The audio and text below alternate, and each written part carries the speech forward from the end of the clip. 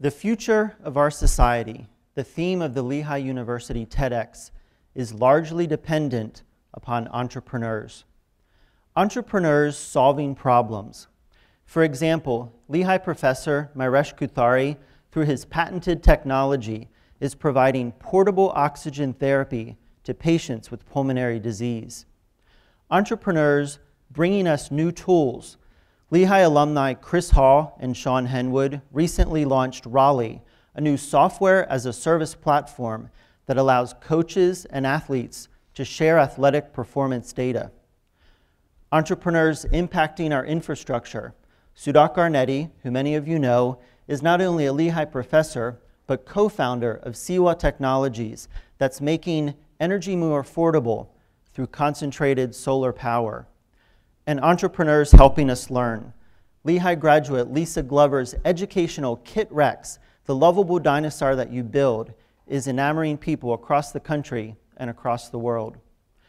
Entrepreneurs will also impact the future of our society by volunteering their time and expertise. Randy Tuttleman, a Lehigh alumnus and entrepreneur, sits on the board of a nonprofit foundation that supports children with congenital heart disease, and entrepreneurs sharing their financial success. Lehigh recently announced the $20 million gift from Scott Belair, an alum that is helping to reimagine the Mountaintop campus. As we look around, many of you in the audience are or will become an entrepreneur. If not, the chances are great that in the future you will be impacted personally by these innovative leaders. You may buy a product invented by one, you may work for one, you may do business with one. You may read a book written by one, elect one to political office, or volunteer alongside one. You may become friends with one, marry one, or even one day have a child who becomes one.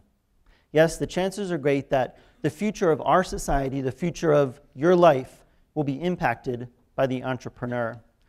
But what is it that makes these individuals tick? What is it that goes on behind the scenes? To better understand these innovators of the future, we look to the past. Chances are most of you in the audience have seen the film The Wizard of Oz. This 1939 classic celebrates its 75th anniversary this year and provides the context for answering these questions. So join me as we travel down the proverbial yellow brick road, 7.5 lessons The Wizard of Oz teaches us about entrepreneurs. Lesson 1. The wind began to switch, the house to pitch, and suddenly the hinges started to unhitch, as Dorothy and Toto, tucked inside their Kansas home, go spinning through the tornado and land in Oz with a thump.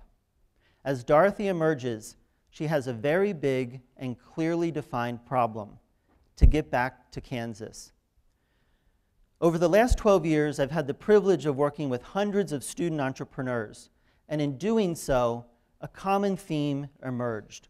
The most successful of those student visionaries clearly identified a problem that needed to be solved and sought out on a journey to find the solution. Which brings us to our second lesson: know the role and limitations of your supporters. We all remember the scenes from Munchkinland. The Munchkins were everywhere, encouraging Dorothy as she started her journey to find her solution. They sang, they danced, they cheered, they even gave her lollipops. The same is true for the entrepreneur starting their journey. They have their own support system, their own fan club, friends and family, professors, even the media, pumping them up, boosting their confidence, encouraging them on their way. But the entrepreneur knows that those in the fan club aren't the ones to take the first step on the journey.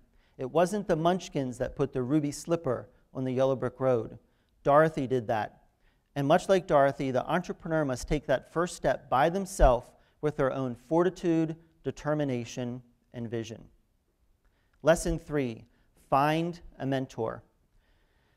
As Dorothy progressed to the Emerald City, she benefited from the perspective of someone with more experience. Enter Glinda, the Good Witch. Now, like any good mentor, Glinda would drop in periodically. And like any good mentor, Glinda would provide her student with guidance, keeping her moving in the right direction, in the right trajectory. And as many mentors have the right answer, much like Glinda, knew all along that Dorothy had the capability to get back to Kansas on her own, the good mentor allows their student to make mistakes along the way, relishing in the solution when they figure it out on their own. Lesson 4, build a diverse team. Now, over the years, I've been able to witness firsthand many student entrepreneurial teams that are quite homogeneous with a limited breadth in skill set. For example, a team of 3 mechanical engineers over here, a team of 2 finance MBAs, or a team of 4 medical students. We can learn from Dorothy, who, over time, built a diverse team: the optimistic scarecrow, the cautious tin man, and the charismatic lion. I can almost imagine Dorothy putting her own new venture team together with 1 mechanical engineer, 1 finance MBA, and 1 med student, even if from different universities. Lesson 5, anticipate the competition. As Dorothy, Toto, the Scarecrow, Tin Man, and Lion eased on down the road, Glinda wasn't the only one keeping tabs on them. The Wicked Witch and her own diverse team of flying monkeys and castle henchmen were always plotting their next move. Dorothy and her comrades stood ready to respond to the competition, putting out fires, such as the Tin Man did when he stomped on the fireball that the Wicked Witch threw, or infiltrating their ranks, such as the Scarecrow, Tin Man, and Lion did when they dressed up like the castle henchmen to rescue Dorothy. The same is true for the entrepreneur, as the competition is omnipresent, and you must always stand ready to respond. Lesson 6. This is a quick but important one. We remember how days into the journey, Dorothy and her comrades went running across the red poppy fields with the Emerald City in sight. What happened next? They were forced to press the pause button. They were forced to take a break. Now, I've seen entrepreneurs work 60, 70, 80 hours a week after week, month after month. Work hard, but pace yourself and take a break, even if temporarily, before someone or something forces you to do so. Lesson 7, stand ready to change direction. Now, Dorothy did all the right things. She built a diverse team, she leveraged a mentor, and she anticipated the competition. She also made a very big assumption that the wizard was the solution to a problem. As Dorothy and her team members entered the land of Oz, they crept down the corridor to meet the wizard. Toto ran ahead. He ran ahead and he pulled open the curtain to reveal that the wizard was a mere mortal. The assumptions about the wizard were incorrect. Dorothy had to find another solution to her problem. Entrepreneurship is also about assumptions. Assumptions about the problem, assumptions about the solution, assumptions about the competition, assumptions about the market. And often those assumptions are proved incorrect. The entrepreneur must regroup, refocus, and redirect. So finally, to get to the 7.5 lessons on this 75th anniversary of The Wizard of Oz, a bonus half lesson. Take calculated risks and bounce back from failure. MGM took a risk in using Technicolor in a bold and creative way, as Dorothy opened the black and white doors of her Kansas home to the colorful land of Oz. One could argue that back in 1939, those risks didn't pay off, as the film, nominated for an Academy Award for Best Picture, didn't win. They lost.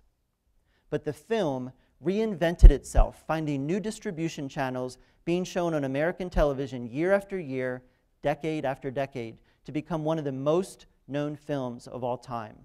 They didn't rest on their laurels. They came back stronger than they were before. And the same is true for the entrepreneur, taking calculated risks, but learning how to refocus and regroup to become better than they even imagined in the first place. So there you have it, a whole new way to look at the Wizard of Oz. Many of you in the room will become entrepreneurs, are entrepreneurs, or will have an entrepreneur in your life. But hopefully, we've gained some insight into these creative leaders. Insight you can use for your own entrepreneurial journey. Solve a problem. Know the role and limitations of your supporters. Leverage a mentor and build a diverse team. Anticipate the competition, but learn to pace yourself and take breaks along the way. stand ready to change direction, take calculated risks, and demonstrate resiliency as you travel down your own yellow brick road. Thank you.